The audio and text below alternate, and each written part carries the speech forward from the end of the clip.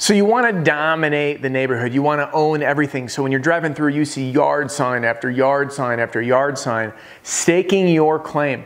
And then you're going to earn even more money. More neighbors are going to say, yes, life gets easier. You make the most amount of money in the least amount of time. And chances are, with those 5 visits you're making to every home and it's in that same neighborhood, you are leveraged to the T. So you can earn the most, and all the top performers are doing this because you can't run around everywhere.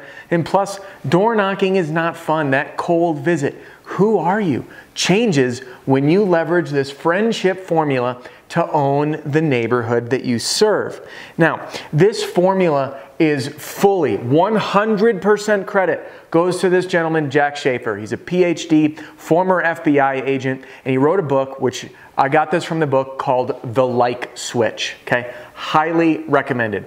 Now, Jack talks about how he used this formula. There's 4 parts I'm going to be teaching you to get in the mind of spies. Jack's job with the FBI was to spot spies, foreign spies that were selling sensitive information. His other job was to recruit people and to convert them to spy on their own countries and give us this information. So he learned this formula by literally having to friend people who were his enemy. And he did it. And he tells the story, one of the most iconic stories, of a Russian spy that he identified, got to flip, and then they were giving us information about Russia. And he used this friendship formula, and he showed step by step how it applied to work there. And the reason I'm giving you this context is because after I read it and I learned Jack Schafer's friendship formula from the Like Switch, I was like, oh my gosh, this is why the strategy to stay in the same neighborhood works so well, because ultimately we're developing friendships, even if they're on the periphery, even if they're subtle, even if they're small, from all the surrounding neighbors. Now, what I'm going to be showing you is step by step the 4 elements of the friendship formula and how you, being in the same neighborhood over and over again, is going to get these to work for you. And I'm doing this for 2 reasons. Number 1 is to help you with your mindset shift, because door knocking is tough. I know that. No matter how many videos I do on confidence and fear, it becomes an ever-present obstacle. So when we know that these formulas are working in our favor, it's going to help our confidence. And number 2 is to get you fully invested with the idea that you need to be in the neighborhood over and over again. Because I have identified 25, yes, you heard me right, 25 sales opportunities. I'm going to say it again, 25 sales opportunities from every single customer. So when you use each and every one of those, and that's the foundation, by the way, of my program, The Complete Sales Strategy, you learn exactly what to do, when to do it, and I give you the material from the Marketing Battle Pack to use so you take advantage of all 25 of those sales opportunities. So you can highly leverage this friendship formula to work for you. And again, one of the other reasons I'm doing this video is I learned, like, this thing works, right? Getting into the same neighborhood over and over works. Leveraging all 25 of these sales opportunities works. People are proving it left and right. But I am always curious as to why. And when I read this friendship formula, it was like, boom, that is the reason it makes sense now. So I'm going to jump in and share the 4 elements of Jack Schafer's friendship formula and how they apply to help you own the neighborhood. And if you're new here, welcome. My name is Adam Bensman, the Roof Strategist. Everything I do here on the channel and the podcast and my products and services is designed to help you develop simple and actionable personal sales strategies that you can start using right away to smash your income goals. And the same goes for you, owners and teams. So let's jump in to today's friendship formula and how it's going to help you dominate your door-to-door sales. So the friendship formula is comprised of 4 different elements, and I'm going to go through them one by one. Number 1 is proximity, and that means distance and exposure. So in the book, Jack shares a story about a target. It was I believe it was a North Korean suspect. So all he did was show up in the grocery store. So he had close proximity and gradually would get closer to this target so that there'd be this exposure, to be more familiar. Well, how does this apply to roofing sales? When you are in that same neighborhood over and over again, you no longer are doing this cold door knocking where you show up and people are like, who are you? You're there with intention, for a reason, for a purpose. You're increasing your proximity. You're working the homes. Homes are going to get closer, right? Now, doing a house 4 blocks away is different than your neighbors. All of a sudden, it becomes more real. So the more you're in there, the closer the distance, and most importantly, exposure. Even if you don't see that person yet, even if you knock their doors and they haven't seen you, when you are working the system, the multi-touch marketing, you're knocking the door, you're leaving a letter, plain paper, remember, sending a letter in the mail, show back up, they're seeing your yard signs, they see your truck or your car, they see the logo on your shirt, your hat, they see you on the neighbor's roof, they see install day, dumpsters going in and out, permits being posted. All of a sudden your distance and exposure goes up. By nature, when you show up at the door, you have one check of the 4 on the friendship formula. And who do people buy from? People they know, like, and trust. So we're developing a deeper friendship when we don't even realize it. That is the beauty. Number 2 is frequency, and that's the number of contacts over time. Here's another story that Jack Schafer shared in the book, The Like Switch. He was talking about getting in to interview this Russian spy in person in prison. And the guy says, I'm not talking to Jack. So what does Jack do? He shows up and he sits down and he reads the paper.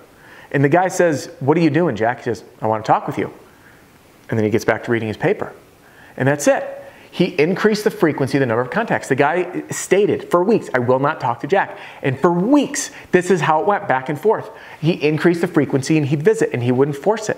And you know what? After weeks, the guy finally cracked to talk by leveraging frequency. So you being frequent in the neighborhood over and over again. Someone might say, no, I don't trust door-to-door salespeople.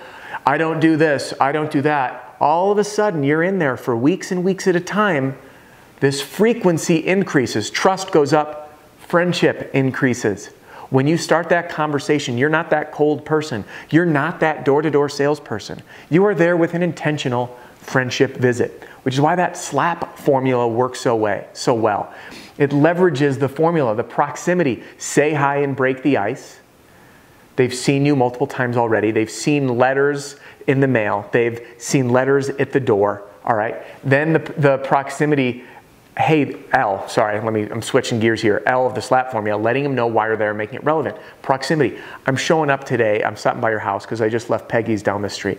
I just talked with John's insurance company, whatever it is. Proximity. It's relevant to their neighborhood. The distance and exposure is increased. Your frequency is there. They see you over and over again. The stuff just works. All right? Next is duration, and this is the time spent, which greatly affects influence. So frequency is one thing, but the longer people spend time together, the more friendly they are. Just like the last conference you went to, you might take a total stranger, you happen to have a seat next to them, and then you start talking and your friends are back. What about the last flight you were on? You know those people you sit down, you know nothing about. You got your earbuds in, all of a sudden you're in conversation. And if it's a 5-minute conversation, it's nothing. If you talk for 20 minutes or half the flight, what do you feel like? There's a friendship because the duration, the time spent, which gives you greater influence. So when you have the frequency and proximity tier up, right, you're in the neighborhood over and over again, now the duration, when you're talking to that customer, you're taking this familiarity and exponentially layering on the time spent with them in their home. Got it? See how it's layering up? And allowing you to own the neighborhood because you're literally developing the foundation of friendship with the entire neighborhood unconsciously. It's powerful, man. Super powerful. Final one is intensity, and that's satisfying the needs. These can be verbal and nonverbal. And when they witness, they meaning neighbors you have not yet worked with, when they witness other neighbors working with you, and all of these continue, they've seen you, maybe you've talked to them. Just because they said no once doesn't mean that you shouldn't try again. And I've shared this story over and over again. There was a salesman that worked for us named Lonnie. Lonnie, I don't remember if it was he or I, we found this neighborhood that was like a little sliver of a gold mine, like 2 old storms overlapped and super marginal damage, but we were able to crack it open. And then Lonnie went and knocked, I was like 60 homes in 4 blocks. No joke. He did like the whole neighborhood. Pictures, yard signs, just staked everywhere. He'd get to know, and then he'd talk to people, and they'd say, no, we're not interested. He'd go back 3-4 times, and finally, he was getting the homeowners to realize that Lonnie was, in fact, satisfying the needs of all these neighbors. They had new siding, new roofs. And you know what? They turned into yeses. So instead of wasting time and doing the biggest mistake that either door-to-door people in general and specifically roofing salespeople is they do this one and done. I knocked this neighborhood and it didn't work. No, you now see the proof. You being in the same neighborhood to open it up over and over again, you need to use, the multi-touch marketing approach. There's a link to the video right here. You show up, leave a letter at the door. Plain paper. If it's a door hanger, it screams marketing material. They're going to look at it, throw it out. Plain paper. It stands out. It looks authentic. Some human was there. You know, I had a guy message me. He's writing the address on the back of the paper to pique their curiosity. Curiosity is powerful. Blue pen, white note. Oh, what's this? You get him to open it. Now you're getting this frequency, the number of contacts, and increasing the time spent, even if you're not physically there. They're seeing, they're reading your messages. You send a letter in the mail, you show back up using the SLAP formula that works in and leverages each of these. Once you make that sale, it is up to you to leverage those 25 sales opportunities from every customer, so you don't have to go knocking cold doors. It's all relevant by leveraging the friendship formula to truly own the neighborhood. So if you didn't need proof, well, then this video wouldn't have been helpful. But hopefully you did need proof. Hopefully you see that there is a powerful impact of every single time you are in that neighborhood to shift your mindset to know, I am on this roof.